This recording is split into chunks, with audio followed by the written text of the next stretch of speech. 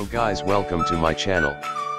In this video we will see how to convert PDF to Word or vice versa without any online converter. Open any doc file. Click on Export as PDF and save the file.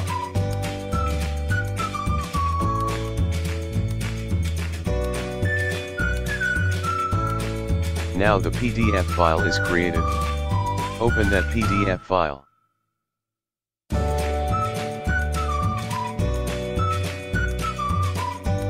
Click on File and then click on Save as Copy.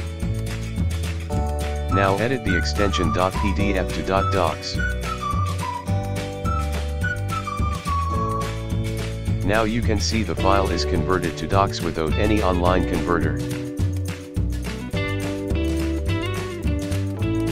Similarly, you can convert the PDF file to ODT file without using any online converter.